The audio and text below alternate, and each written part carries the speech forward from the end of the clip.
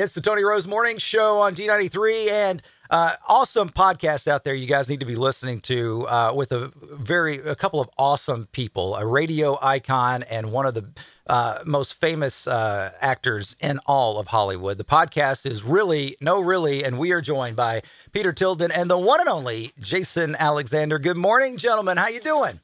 Good morning. Great. Hi, Tony. Thank you for having us on. Man, it is so cool to have you guys on here. Of course, Jason, we know your work. Peter, of course, radio folks know your work as well. But you guys have been friends for a long time, and now you get to do something together, do this podcast together. And it's so much fun watching you guys on. I love watching it on YouTube, just seeing the interaction and how much fun you guys are having with such a unique cast of characters and guests that you have on.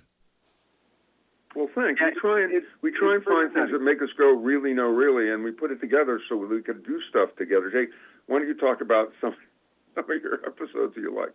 Well, Tony, what's fun about the show is it's anything that makes us kind of cock our head and go, what could that be about? And then we go and try and get the answers. And sometimes it starts as something really silly. It can be the very first one Peter and I ever did was based on a Jerry Seinfeld stand-up premise, where he was asking about why is it in public restrooms the stall door doesn't go down to the floor? Why do we have the little viewing window, as he calls it, at the bottom?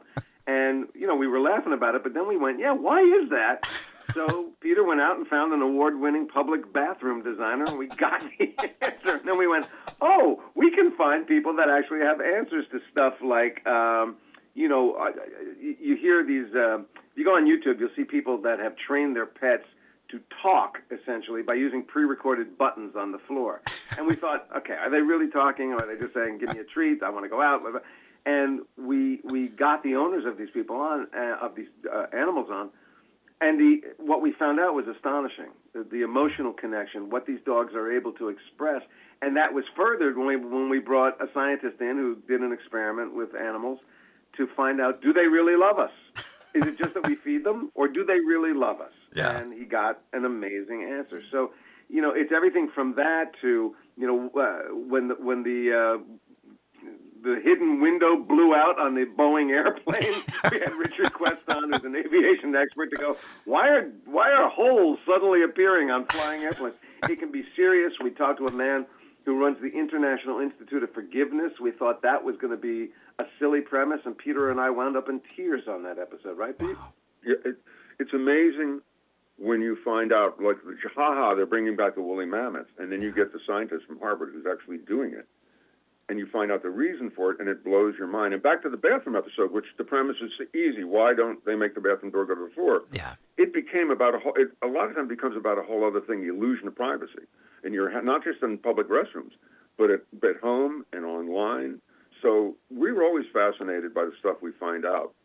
So it's a blast for us to do it, and then having best friends sit together and hang is not a bad thing to do.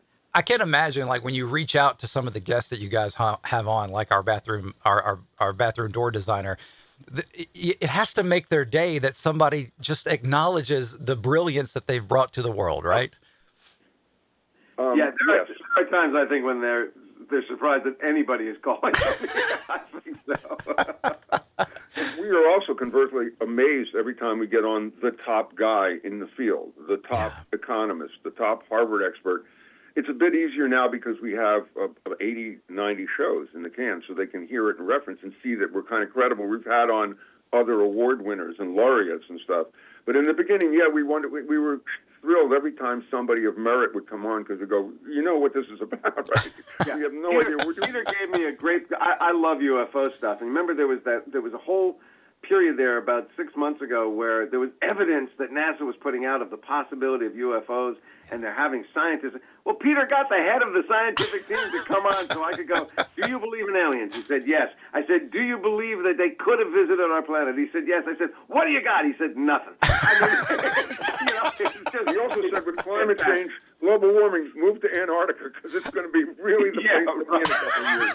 So, yeah, you find some stunning answers from some amazingly talented and knowledgeable people. Really? No, really is the podcast. Peter Tilden and the legendary Jason Alexander. Peter, of course, radio folks know your name. You're a legend in this business for so many years. And, of course, Jason, the work that you've given us, of course, we fell in love with you in a kind of a bad way in Pretty Woman, but, of course, on Seinfeld.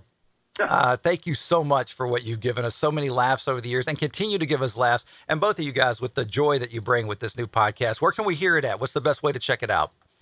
Just go to reallynoreally.com and it's on iHeart, of course. And then wherever you get your podcast. You listen. And by the way, if anybody... A little thing. Peter, tell them about our thing. Yeah, we're doing a Festivus special. If anybody wants to actually celebrate Festivus all out, reach out to us at reallynoreallypodcast@gmail.com. because we want to put you on the show. It's an honor having y'all on. Thank you so much. Continue best of luck, and I'd love to visit with you guys again soon. We have some more time, but thank you so much for the time this morning. Thanks, Tony. Take care. Thanks.